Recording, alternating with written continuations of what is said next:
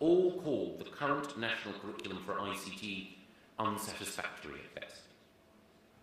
These organisations are worried that the curriculum doesn't stretch pupils enough or allow enough opportunities for innovation and experimentation. They all say that the curriculum has to change and change radically.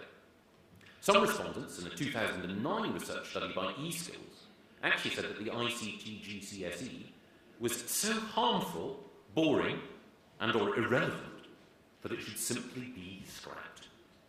The Royal Society is so concerned that it spent 2 years researching the problem with universities, employers, teachers, and professional bodies. It's due to publish a report this Friday, which I'm looking forward to reading. And because ICT has been so unpopular, there are now grave doubts about existing computer science courses for 16 to 18-year-olds. It's a tragedy that just at the time, when technology is bursting with potential, that teachers, professionals, employers, universities, parents and pupils are all telling us the same thing.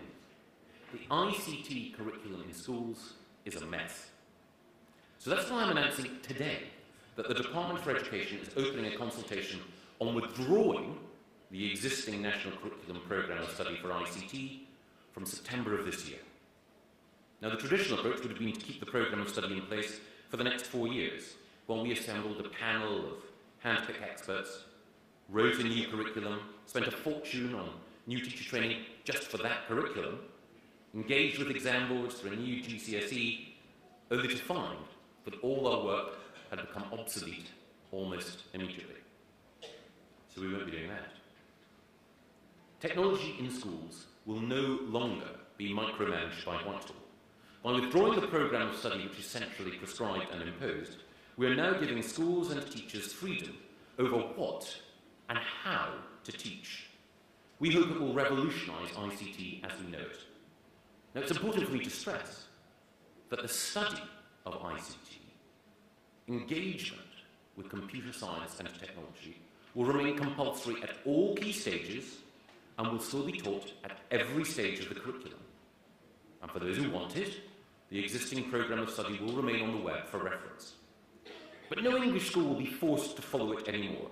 From this September, all schools will be free to use the amazing resources that already exist and are now being generated on the web. Universities, businesses and others will have the opportunity to devise new courses and new, more rigorous and attractive exams. And in particular, we want to see universities and businesses create new high-quality computer science GCSEs. And we want them to develop curricula which encourage schools to make use of the brilliant computer science content which is already available online. I'm pleased that OCR, one of our best exam boards, is pioneering work in this field. I'm also delighted that IBM and others are already working on a pilot. Facebook has teamed up with the UK-based organisation Apps for Good to offer young people the chance to learn how to design, code and build social applications for use on social networks via a unique new training course which they aim to make freely available online this year to potential users all over the world. And there are other specialist groups which have published or are about to publish detailed curricula and programmes of study, including Computing at School, which has been led by the British Computer Society and the Institute of IT, and Behind the Screens, which has been led by eSkills UK and others. All of these programmes have enjoyed considerable support from industry leaders. Imagine, this could be a dramatic change in just a few years' time, once we remove the roadblock of the existing ICT curriculum, instead of children bored out of their minds being taught how to use Word and Excel by teachers, or even more bored, we could have 11-year-olds able to write simple 2D computer animations using an MIT tool called Scratch.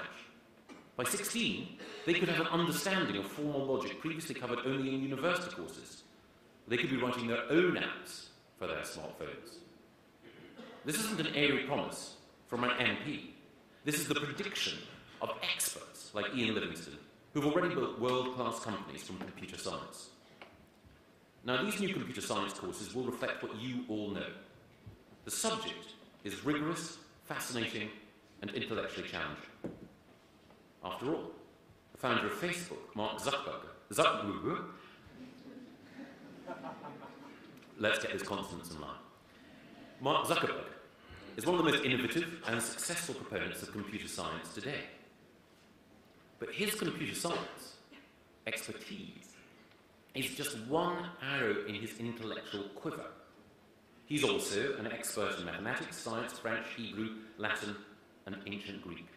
And it's important that we see computer science taking its place alongside those subjects as a universally respected and rigorous academic discipline. Computer science requires a thorough grounding in logic and set theory, and it's merging already with other scientific fields into new hybrid research subjects at the cutting edge of science, like computational biology. So that's why I'm saying today that if a new computer science GCSE can be developed that meets the high standards of intellectual depth and practical value that we know the subject can reach, we will certainly consider including computer science as an option in our English baccalaureate of academically rigorous subjects. Now, although individual technologies can change day by day, they're underpinned by certain concepts and principles that have endured for decades. And long after today's pupils leave school and enter the workplace, long after the technologies they used at school are obsolete, the principles, if they're sufficiently rigorously embedded in the curriculum and examinations, which they will have learned in computer science, will still hold true. Now, of course, advances in technology should also make us think not just about the ICT curriculum, but about the broader school curriculum in a new way. Because in an open source world, why should we accept that the curriculum will always be one single static document? Why should it be a statement of priorities frozen in time? A blunt instrument which lands with a thump on teachers' desks and which is updated only by one central bureaucracy and only infrequently. Because we know that in ICT, schools can already lead the way when it comes to using educational technology and new and exciting ways. And they do it despite what government prescribes, not because of it. So I believe that the essential requirements of our broader national curriculum, while they do need to be specified in law, can be interpreted more flexibly, and we can use technology creatively to help us to develop the content of what is actually taught. So beyond a new slimmed-down national curriculum concentrating on the essentials, we need to consider how we can take a more wiki, collaborative approach to developing new curriculum materials across the board, using technological platforms to their full advantage, in creating something richer and more sophisticated than anything that's previously. I then take the SD card and I encode it, and then I stick it up to BETT TV through a 3G dongle, and with one click I can send that file to YouTube, the archive, Vimeo, and several other video services, basically. So how do people find it? They can go to Learn for Life, LEARN, 4, number 4, LIFE on blip.tv. Okay. You can see all the videos there. And where are we at the moment? We're at the BETT 2010 exhibition, and I'm on the Open Source Cafe Open Source School stand, and I'm doing the media, video and photos and everything else, pushing it all out. And so somebody came in, well no, we won't do how to find the stand because it'll take me too long to load this. L20, okay. Well, on the ground floor. Right, and you might be near here next year. Possibly, yes. I hope so. Oh, well, we'll keep the L20 bit in then. Okay, all right. Okay, thank you. All right. Just a big question. We were all said, but there's plenty more open source virtualization platforms and private virtualization platforms out there. That's the problem now. It used to be that ISVs didn't support it in capital, didn't support that sort of virtual environment until about 2 years ago. They do now. Pretty much everybody realises that people implementing some virtual environment. Licensing of private software